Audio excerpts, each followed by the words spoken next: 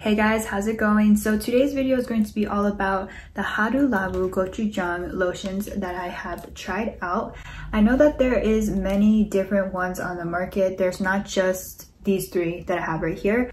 Plus, within the brand, they also have a lotion itself, which is the thicker kind of milky type lightweight lotion. And then they have a even lighter lotion or a gel, which is more of the watery, clear consistency. So the three that I have here are two lightweight lotions, and then I do have the premium Gokujyun clear gel. Before I get started, if you are into Japanese and skincare in general, consider subscribing so you can keep up with the latest skincare videos. And yeah, so let's get into the review. So I'm going to start with the fancy red bottle right here. So this is the Hada Labo Gokujyun Alpha Lotion. So this is the Milky Alpha Lotion. So it has the white consistency to it. So if you see this packaging within the Hada Labo line, the red packaging has to do with aging. Definitely the main focal point is anti-aging. The Alpha series sticks to aging care, and it combines low molecule weight elastins, which is moisturizing ingredients, to give firmness to the skin, and 3D hyaluronic acid to help form a moisturizing net on the skin. So it actually helps to deeply firm the skin, and then it also has a little bit of acidity in it, which helps to turn over new skin cells. So with all of these two, you have to keep in mind when you are applying them, you have to apply them to freshly cleansed skin as either the first or second step. I usually like to do it as the first step to penetrate better into my skin, and then you have to pat it. So it's really, really important to not just rub it into your skin, to take it into the palms of your hands, break it down, pat it into the skin. Last summer, I was using this whole Hada Labo red line for anti-aging. I do find though that it is, since it does have a very sticky elastic finish, using all the products together did break me out. But I found though, incorporating just the anti-aging lotion into my routine has been perfect. If you aren't a fan of sticky textures or tackiness on the skin, this would not be for you. Even though it has beneficial anti-aging properties and is good to use consistently, I would say though, if you do not like that feeling on your skin, skip this one.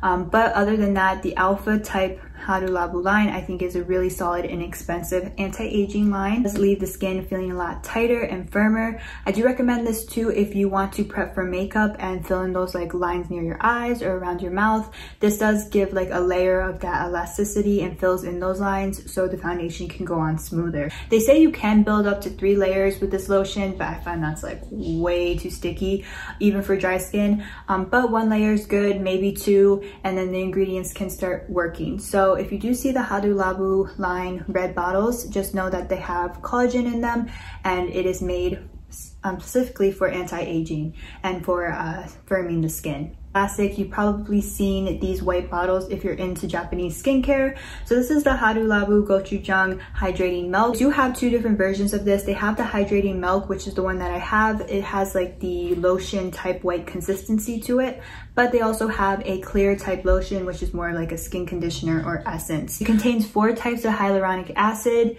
which is obviously a moisturizing ingredient, but the hyaluronic acid is the nano-sized hyaluronic acid, and then the super hyaluronic acid, also lactic acid, and hyaluronic acid fermented liquid. So those 4 are located just in this simple type lotion. So this is actually the one that I get the most use out of. I feel like it's a super basic thing, especially when my skin is feeling sensitive. I can just layer this on, sometimes by itself, and it just moisturizes my skin throughout the day and calms it down. It's the first Hada Labo essence or product in general that I've tried, and I feel like it's a really good Japanese staple product to start out with just because it is so simple. I've tried the clear, just plain water type lotion from this line, and I do find that it works really well just to plump up the skin really quickly, but the lasting power of the hydration does not last as long as the skin milk. So the skin milk is definitely the one that I recommend out of the 2. Now also too, this one does not have a sticky residue. Once it soaks into your skin, you can't feel anything on your skin at all. Compared to the Alpha, this does have elasticity type base to it.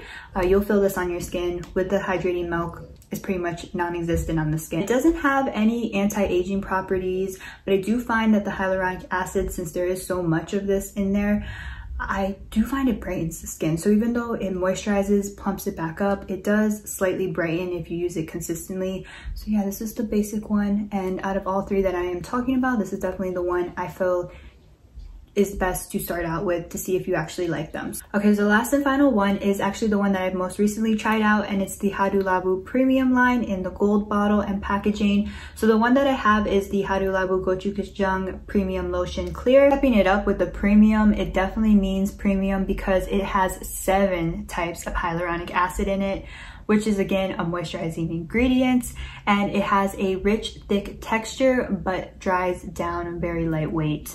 So it also too, like the red one, is mildly acidity, so it helps to speed up and turn over new cells. It's fragrance free, color free, oil free, alcohol free, and paraben free. It is a clear consistency. It does have a gel-like type finish and it's more lightweight, but it has the moisturizing power even though it is not as thick as the hydrating skin milk.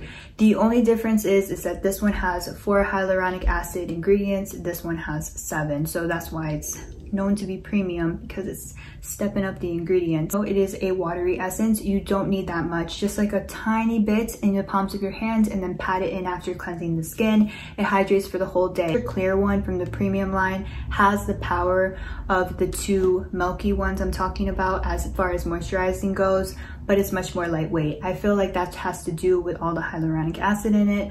Even though it's a gel watery consistency, it has an impactful hydration to it. So this is something too I found in Japanese skincare, that even though they're a water or an essence or they're clear, they are very powerful moisturizing type products. Before I started to use these watery type Japanese essences, to find like a clear lotion or a gel lotion that would moisturize my skin and also last all day, be lightweight, it just never worked for me. I was like, I cannot use gel lotions, they just don't work for me. But once I started to use clear watery essence from Japanese skincare, my whole thoughts on that type of texture product has changed, because not only is it watery, lightweight, the ingredients are so powerful at moisturizing. I do have to work through the whole bottle of this to see if it actually helps to brighten the skin, but so far it really helps to hydrate. Those were the 3 Hada Labo products that I wanted to review in detail for you guys and see if which ones might work for your skin type or which ones might interest you.